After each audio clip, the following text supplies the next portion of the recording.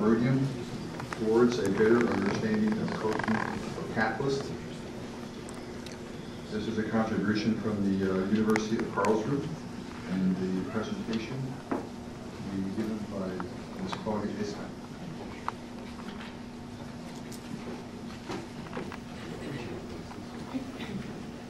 Good afternoon, ladies and gentlemen. I would like to present some of our results to you towards the conversion of hydrocarbon fuels over rhodium, with emphasis to gain a better understanding of coking of catalyst.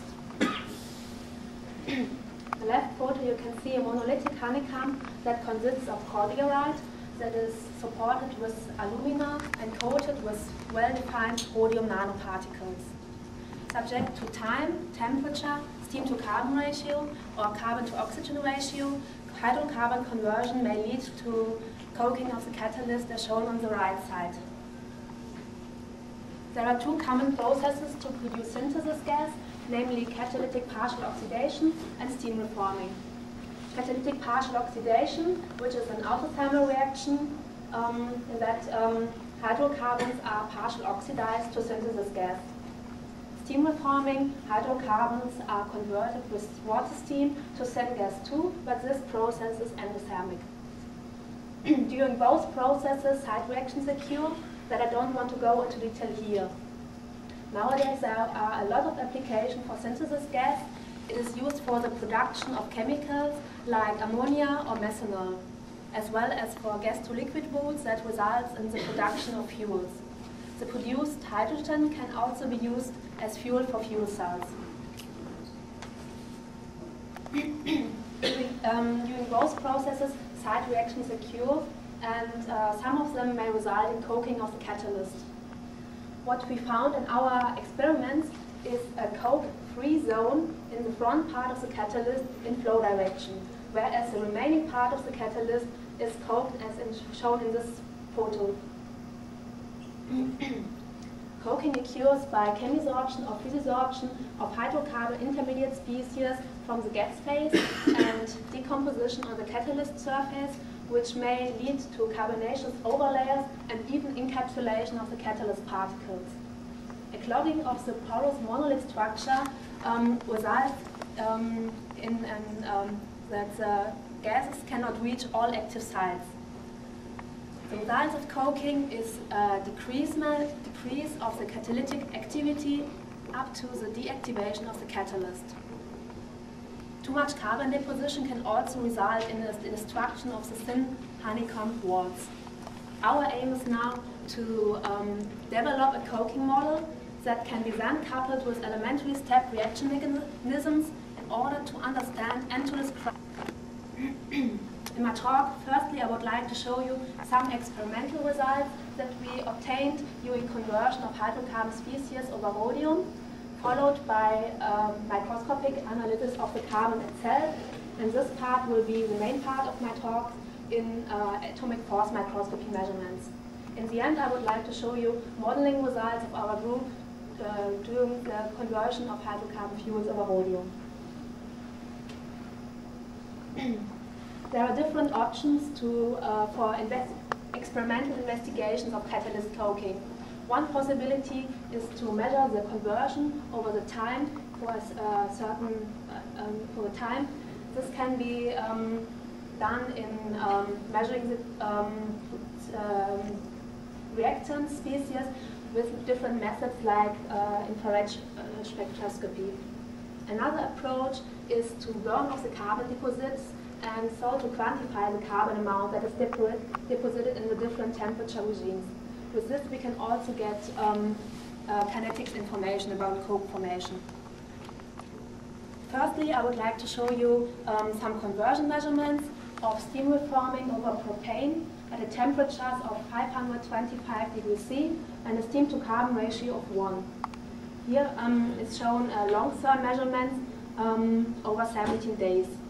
In the beginning, the conversion is about 78% and it decreases with the time. At the end of our measurements, after 17 days, the conversion is only 40%, which means a strong reduction of the conversion during the steam reforming. To quantify the carbon amount that is deposited in the different temperature regimes, we carried out temperature-programmed oxidation after pyrolysis of propane at the temperature regime of 400 to 800 degrees C. You can see the resulting graph here.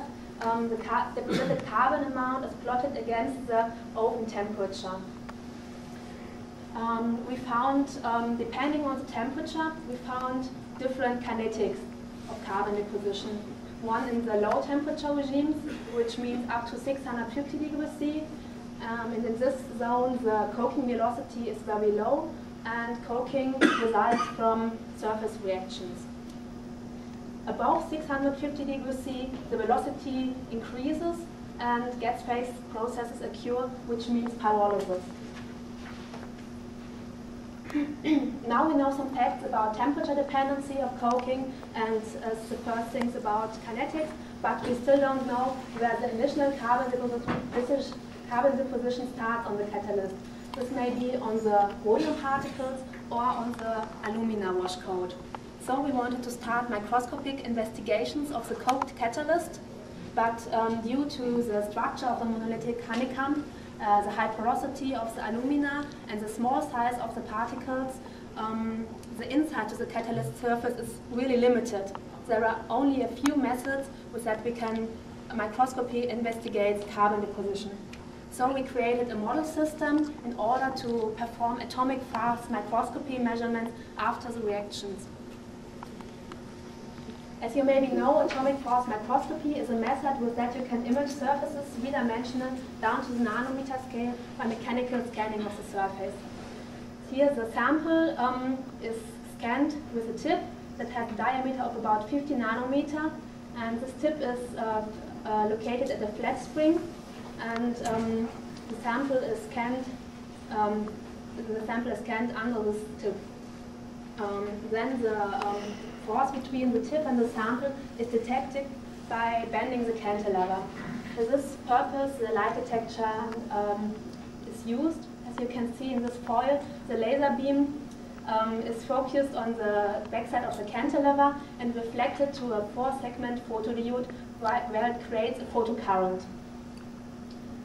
If we have now topography changes, the hitting point of the photodiode changes, and also the photocurrent that is created. So now we have a signal for the topography information. Recently, a new AFM mode was developed. It is called OFM, for oscillation friction mode. This is a mode with that we can image friction properties of a surface that are independent of topography effects. For this purpose, the sample is oscillated sinusoidal, and if we increase excitation amplitude when the tip is in contact with the sample, for small amplitudes, the tip will adhere on the surface. For bigger amplitudes, which means some 10 nanometer, the tip will slide on the surface. But between those two zones, there's a transition zone in that we are sensitive for friction measurements, because in this zone, the tip starts to rub on the surface. As we know from former studies, carbon materials show really minor friction compared to other materials.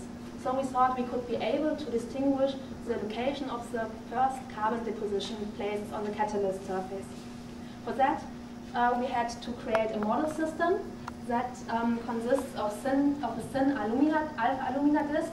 On that, rhodium particles are deposited, and then we performed atomic force microscopy measurements as well as oscillation friction mode measurements, and put the sample into a monolithic honeycomb and put this model system in the steam reforming process of natural gas at a steam to carbon ratio of 1 and temperatures of 650 degrees C.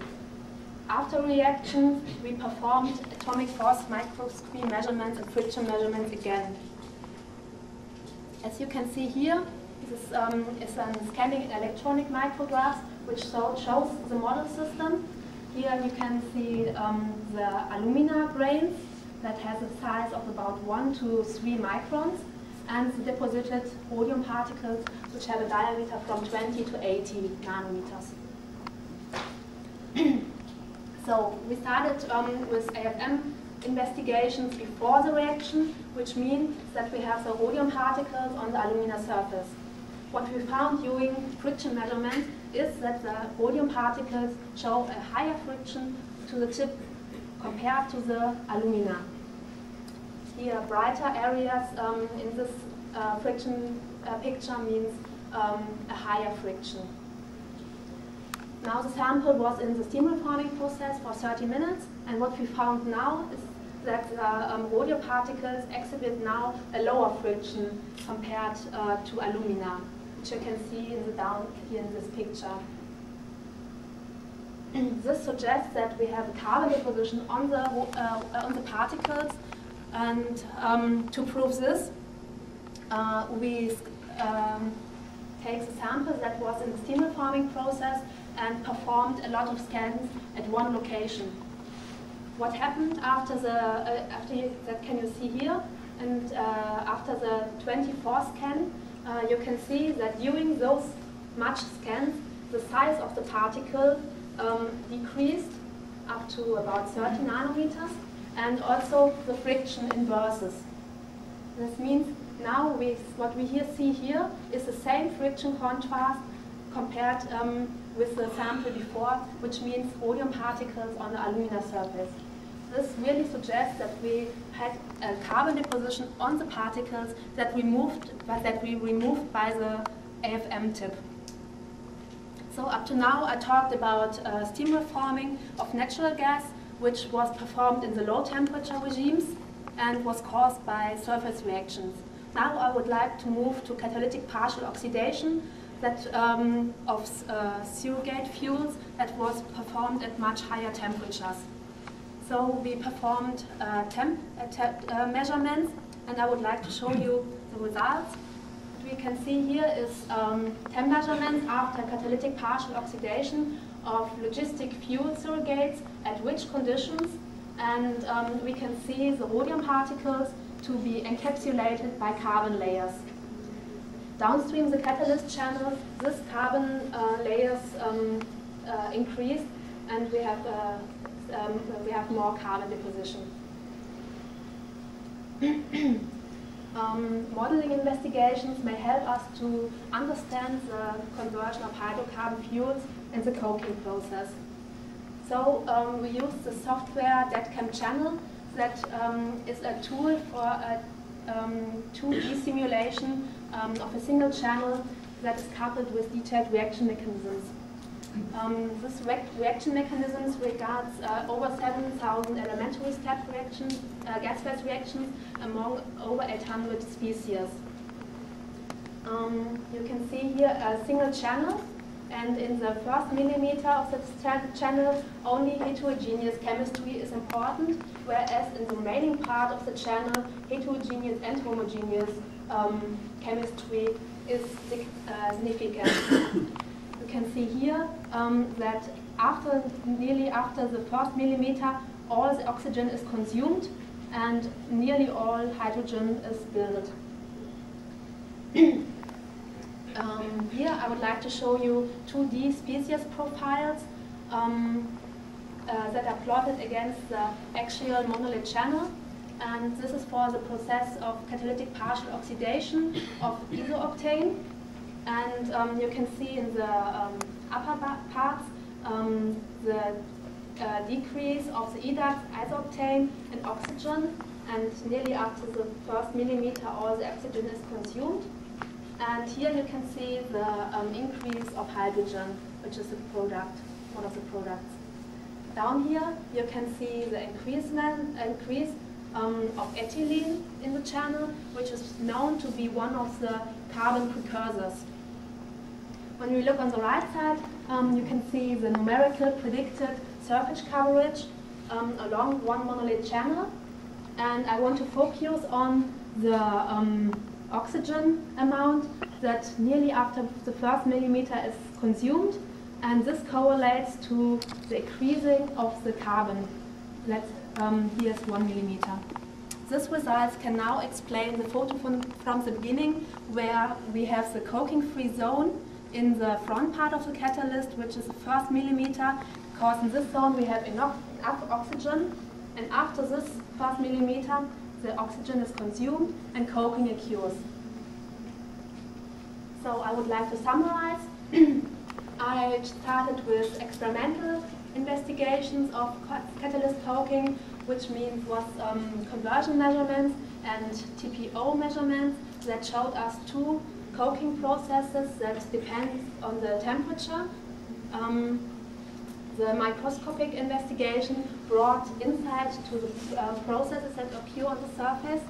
In atomic force microscopy, we could prove that the rhodium particles are the places where initial carbon deposition occurs during steam reforming in low temperature regimes. And temp measurements showed that there were was a stronger coking after catalytic partial oxidation at higher temperatures. And in the end, I hope I could show you that the coke-free zone in the beginning of the catalyst results from oxygen consumed. And finally, I would like to thank my co-authors and my advisors, Professor Deutschmann and Professor Schimmel, and thank is due to Martin Seipenbusch for the preparation of the rhodium particles. And finally, I would like to thank you for your attention.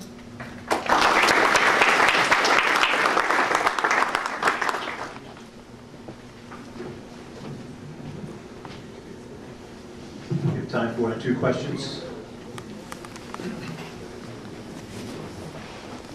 Yes, could you step up to the microphone and just state your name and affiliation and ask your question?